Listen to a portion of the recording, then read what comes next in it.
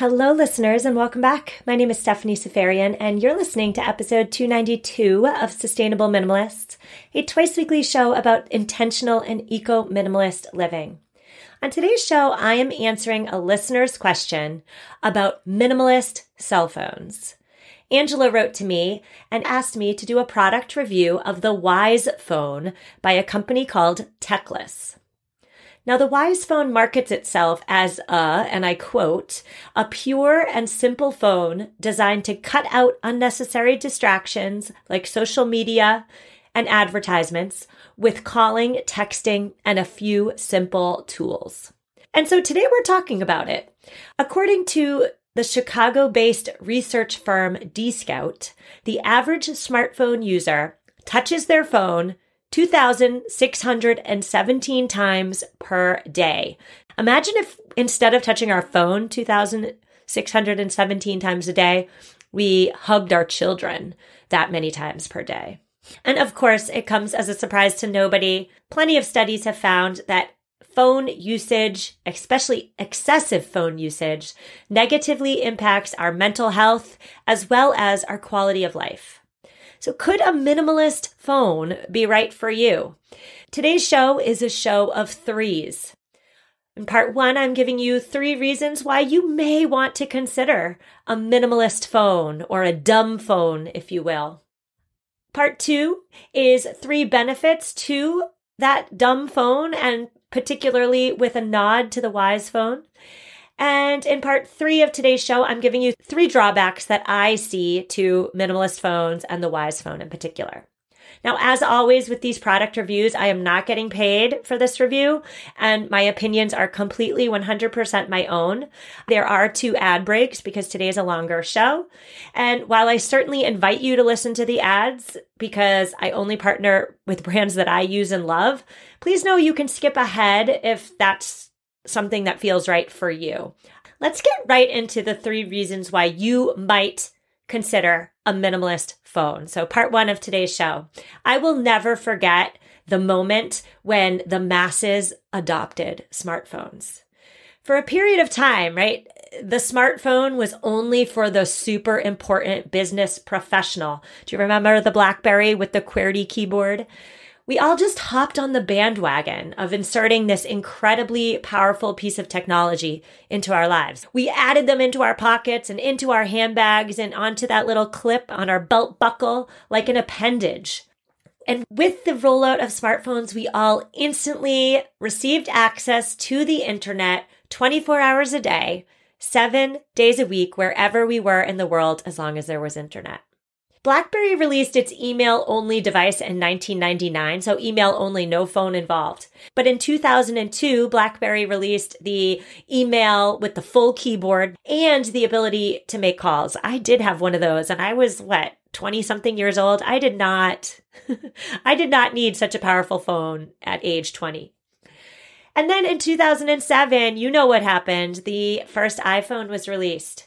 And in 2008, the first App Store came to be. And with the first App Store, that was a really big deal because thanks to the App Store, that enabled all of us to customize the software that was on our smartphones, making it a truly smart, truly customizable, truly personalized device. Now, I did read the Steve Jobs biography by Walter Isaacson, and I will never forget the moment that I read that Jobs really didn't let his own children use his own creations, the iPhone, the iPad, and technology in general, because Steve Jobs understood the inherent risks associated with enabling unfettered use of such powerful technology. The Wisephone from Techless takes a similar approach to Steve Jobs with his own children. Let's reverse and restrict access to such powerful technology so that we can take back our lives. So 3 reasons why you may want to consider a simple phone, a dumb phone.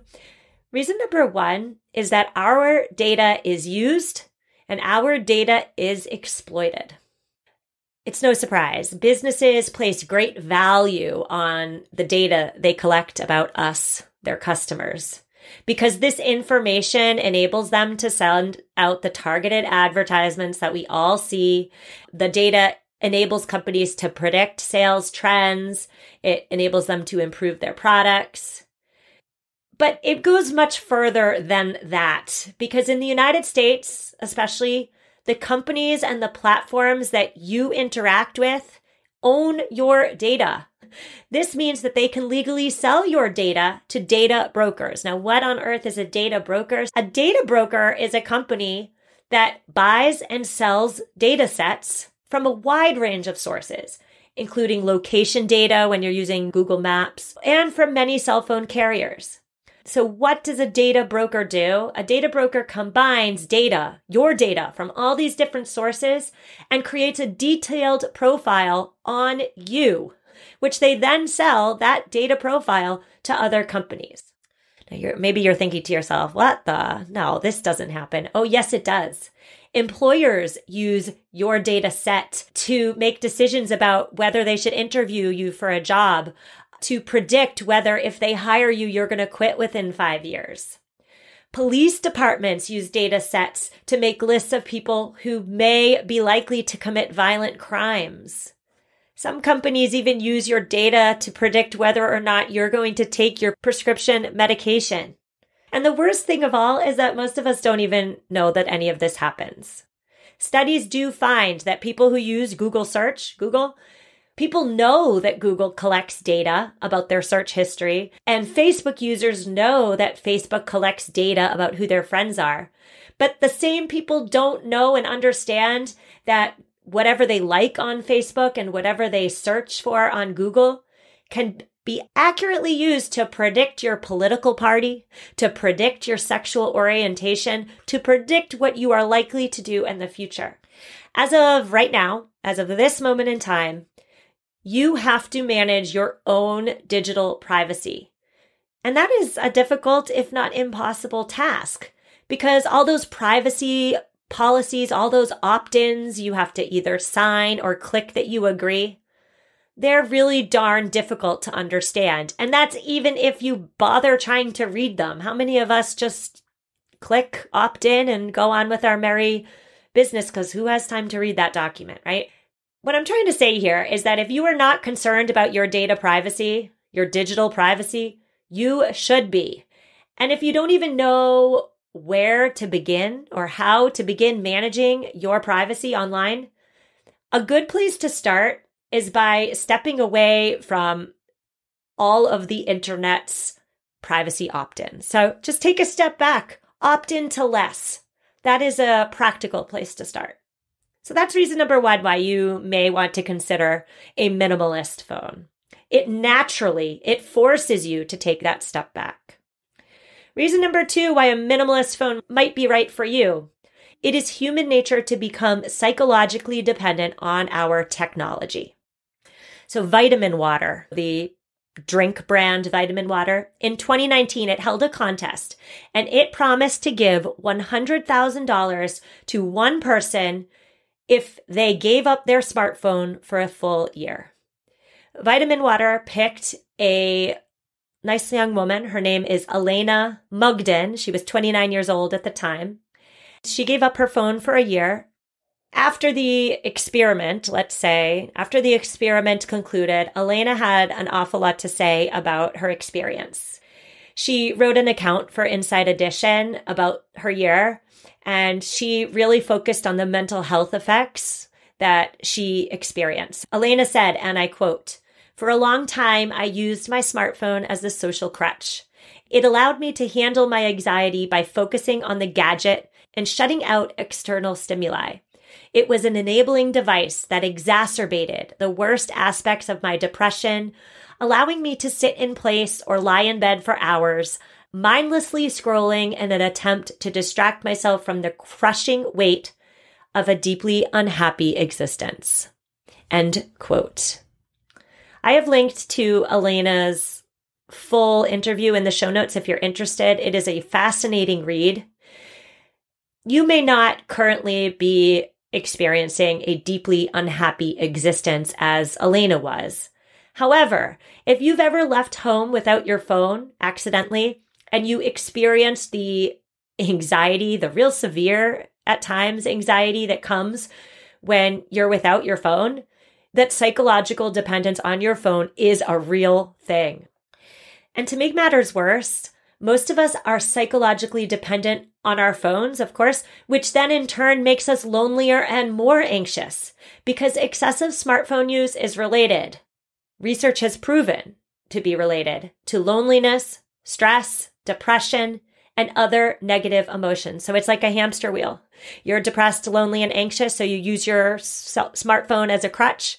That smartphone, that excessive use of the smartphone makes you more depressed, more lonely, more anxious. Hamster wheel. So remember, this is a show of threes. There are plenty of reasons why a minimalist phone may be right for you, but this is a show of threes. So the third and final reason that we're going to talk about today, why you may want to consider that minimalist smartphone, is that for many of us, maybe not all of us, but for many of us, myself included, our relationships with our loved ones are suffering. There is no other way to say this except to say that our smartphones prevent us from living real life in the moment.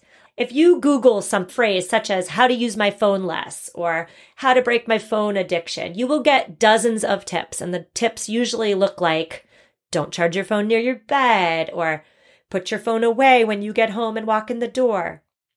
Put a hairband around your phone to remind you to use it less. Okay, good tips, solid tips. I've given them on this show plenty of times.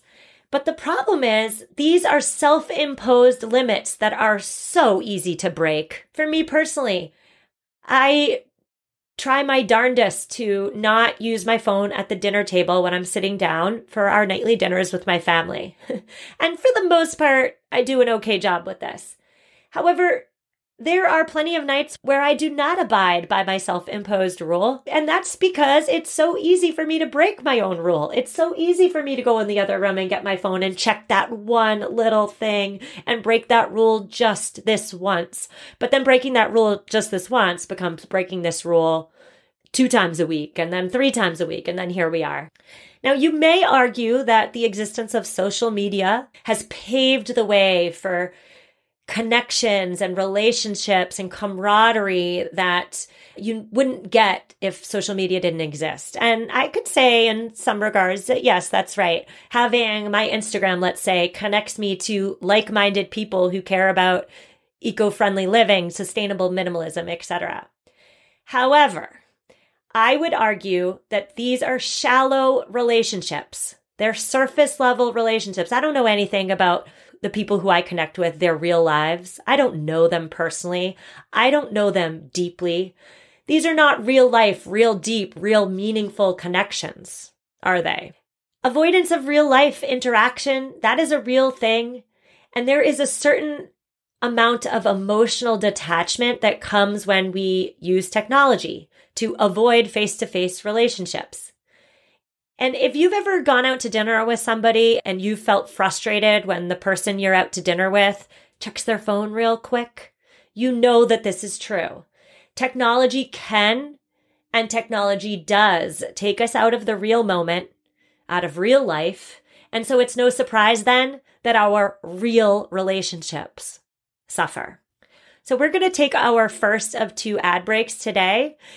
We will come back and we will talk about 3 benefits to the minimalist phone movement and specifically the Wisephone in general after a quick word from our sponsor. Grocery shopping is the worst. Am I right? You have to drive to the store, deal with the crowds, and search through countless items on countless shelves to find specifically what you want. No thanks. Luckily, there is a better way, and the better way is Thrive Market. With Thrive Market, you can shop everything from healthy pantry staples to non-toxic cleaning supplies and everything in between, and Thrive delivers it straight to your door. The best part is if you find a lower price elsewhere, Thrive will match it. I use Thrive to stock up on pantry staples I rely on because their prices are always lower than the health food store near me. Siete chips, my absolute favorite snack, I only get them through Thrive Market. Join Thrive Market today and get up to $80 in free groceries. That's THRIVE market.com/sustainable to get up to $80 in free groceries. ThriveMarket.com/sustainable. ThriveMarket.com/sustainable. Listeners, do you want the secret to better sleep? It's Ettitude's clean bamboo bedding. I have sleep issues and they're not fun. But since I've started sleeping on Ettitude's bamboo sheets, oh my gosh, I am not tossing or turning nearly as much. I'm still getting up with the 5-year-old once a night, but that's a whole other story. These sheets feel unlike anything I've ever slept on, and right now you can get 20% off your first order at ettitude.com/sustainable. Ettitude's clean bamboo sheets have over 15,000 5-star reviews. They're better at regulating your body temperature, and they naturally wick moisture away. You can try any Ettitude bedding risk-free for 30 nights. So if you decide they're not for you, you will get a full refund. Don't forget, you can get 20% off your order plus free shipping for a limited time when you visit ettitude.com/sustainable. ETTITUDE.com/sustainable. This is Ettitude's best offer right now, so don't wait. Order today for free shipping and 20% off your order at ettitude.com/sustainable. And we are back. We are discussing the minimalist phone movement. We are also discussing the Wisephone in particular. I'm here with 3 benefits to the minimalist phone. And all 3 benefits that I have for you are specific to the Wisephone because remember, Angela's question referenced the Wisephone, and this is a product review. So the first benefit that I see to the Wisephone is that there is still plenty that you can do on this phone. Plenty. So if you're listening right now and you're saying to yourself, I cannot live without my phone map. It is my GPS when I'm driving around town. I can't go anywhere without that map. The Wisephone still has that map. If you're saying to yourself, but it's my camera, my smartphone is my camera. I need to take pictures of my kids and my phone is my camera. It still has a great camera. The Wisephone still allows texting and calculator and weather and timer and clock and stopwatch and all the essential tools that you use on your phone that you rely on, but it blocks the distracting ones like the social media apps. Now, I will say that the Wisephone does not have all the essentials. I am a podcast host, and as of right this second, the Wisephone does not have the capability for music or for podcast or for audiobooks. However, according to their website, Wisephone is in the process of creating an audio tool in the future. So that's important to me. Again, podcasts, hello. But this is a Google-free phone. Google does not have access to any of your data. There's no app store of any kind on the Wisephone. You cannot download an app even if you wanted to. So benefit number 1, there's plenty you can do on the phone. All your essentials are still on the Wisephone, but the extras, the ancillaries, not on the Wisephone. Benefit number 2 to the Wisephone is it looks like a smartphone. It's not a flip phone. It doesn't look like it came out of 1999. And I do think this is important, especially if you're considering giving the Wisephone to a teenager. There is a stigma associated with a dumb phone or a flip phone. And the Wisephone does not carry that stigma. The Wisephone looks like it belongs in 2022. Let's be honest, for teens and for adults, for everybody, a phone is a status symbol. The Wisephone, what I like about it is that it is designed with minimalism in mind. There's no flashing emojis or bright colors or anything distracting. It's simple, it's clean, it's aesthetically pleasing. Benefit number 3 to the Wisephone is that it is inexpensive, or at least it's relatively inexpensive, I should say. As of this recording, the Wisephone has an MSRP of $399 US. So you buy directly from the Techlist website linked in the show notes. You will then still pay for your cell phone carrier each month. I should say that when I went through the purchasing pages on the website, the $399 really is more like $450 when you add in the shipping and handling and the taxes. So all in, let's say $450 plus the cell phone carrier fees that you're already paying each and every month. And I said that the Wisephone is relatively cheap because if you look at the current and most updated smartphones on the market right now, $450, much cheaper. So the iPhone 13 Pro, $999. The Samsung Galaxy Z Fold, $1,400. The Samsung S22, $799. So are there cheaper phones on the market? Yes, there are. But when you compare the Wisephone to the leading and latest smartphones on the market, Wisephone is considerably cheaper. Now, I also need to mention their refund policy here because this is a big lifestyle adjustment, especially if you are like me and you've been using a smartphone for the last 15-ish years. If you are concerned, you want to buy it, you want to try it, but you aren't sure whether this big lifestyle change will be right for you, Wisephone does offer a refund within 14 calendar days of the date you received your order. So you get the phone, you try it for up to 14 days, and if you decide it's not right for you, you can start the refund process and you will receive a full refund. Just to recap, the 3 benefits of the Wisephone. There's still plenty that you can do on the phone. All your essentials are there. Benefit 2, it looks like a smartphone. And benefit 3, it is relatively inexpensive. All right, we're going to take our second and final ad break, and then we will come back with what I see are the 3 drawbacks to the minimalist phone movement. Listen up, tablet users. Since the pandemic, we've all experienced transitions in our digital lives. Many of us these days are working and managing our personal lives digitally. WeBudding is here to help us transition from paper products to digital ones, and that's because WeBudding is an online marketplace where you can find the perfect digital calendar, planner, journal, and more to suit your needs. With more than 10,000 products created by talented artists, WeBudding is the largest digital stationery marketplace in the world. Last year alone, WeBudding users saved more than 3.7 tons of paper. Now it's your turn. Live organized and save some trees. Head to en.webudding.com/sustainable for up to 50% off. That's en.webudding.com/sustainable with promo code sustainable. And we are back again. We are on to 3 drawbacks, in my humble opinion, with the minimalist phone movement. My 3 drawbacks for you, 1 is Wisephone specific, and 2 are minimalist phone in general. So the first one is Wisephone specific. The number 1 drawback to the Wisephone is that it is not currently compatible with all service providers.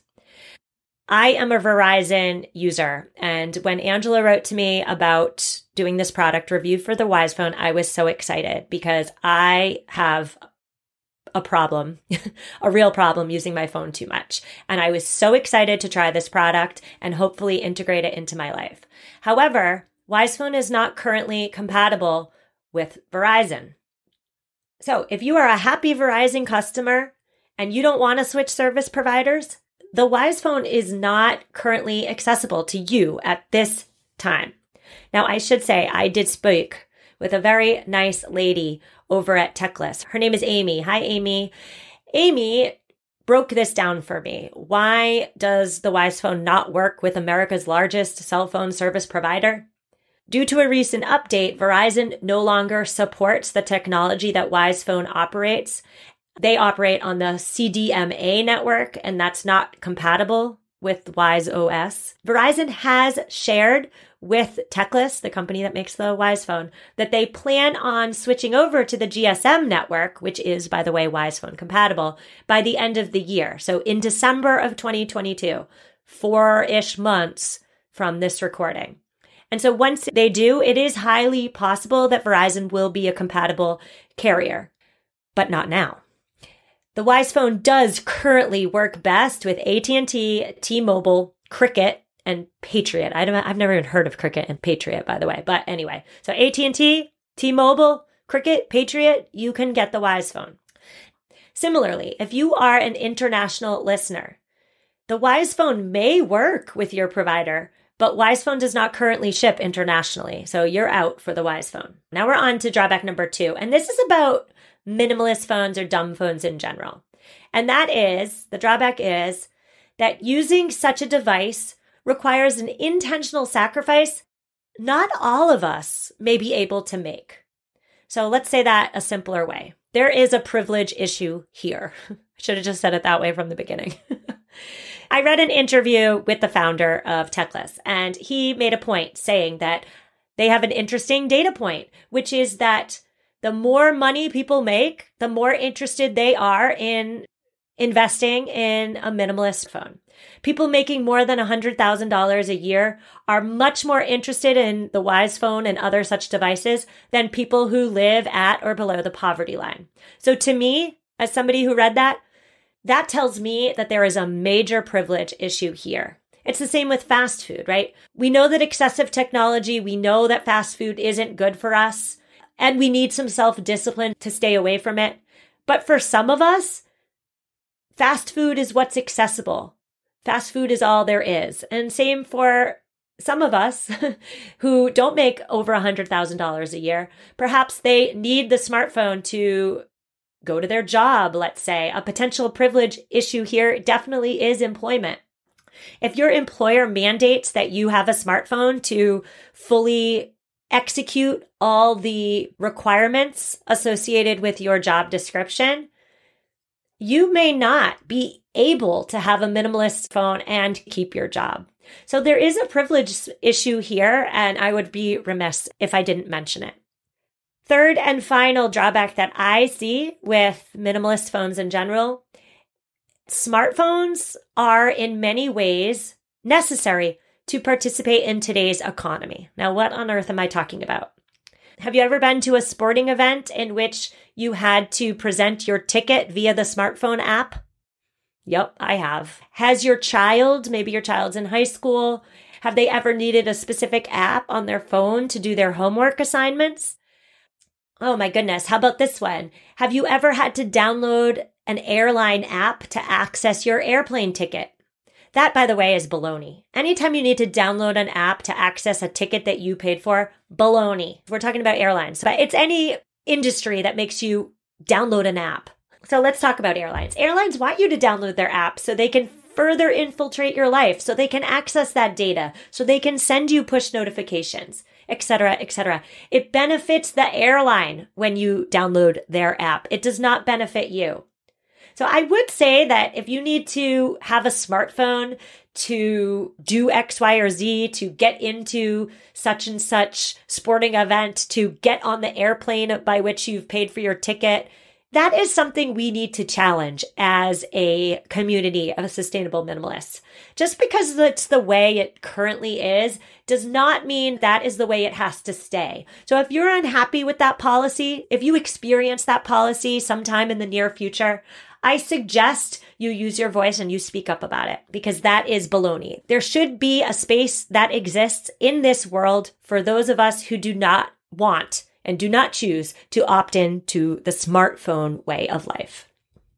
So the final word for today's episode, the Wisephone, any minimalist or dumb phone in particular, those phones are perfect for two types of people. The first type of person is for those of us who are concerned with the dangers associated with too much technology. That's person number one.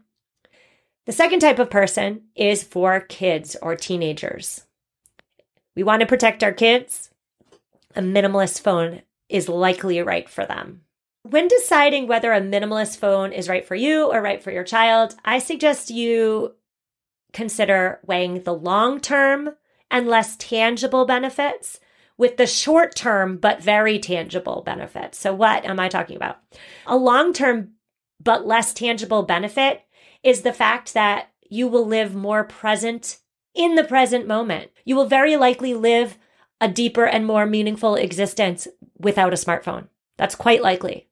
But that is a less tangible benefit. A short-term but tangible benefit would be that you have access to Instagram when you're away from home. Short-term, very tangible, but again, short-term. So weigh those long-term benefits with the short-term and see which one comes out on top for you personally, right? What's best for you may not be best for me and vice versa. It's a personal and individual choice. But I will say, final word number 2 is that people who have successfully given up their smartphones say time and time again that giving up that smartphone is empowering. It's freeing. It improves their productivity and it improves their mental health. Phew, who knew I had so much to say on smartphones? Show notes at mamaminimalist.com/292. I will see you on Tuesday. Next week, we have 2 great shows. Next week, we are talking about practical pantry decluttering. That's on Tuesday. And on Thursday, we are talking all things trash bags, another listener question that I am so excited to answer. If you've ever wondered what the difference between biodegradable and compostable is, we're going to get into that in the trash bag issue. I will see you next week. Reach out if you need me. I love, I appreciate, I care for each and every one of you. Have a great weekend and take care.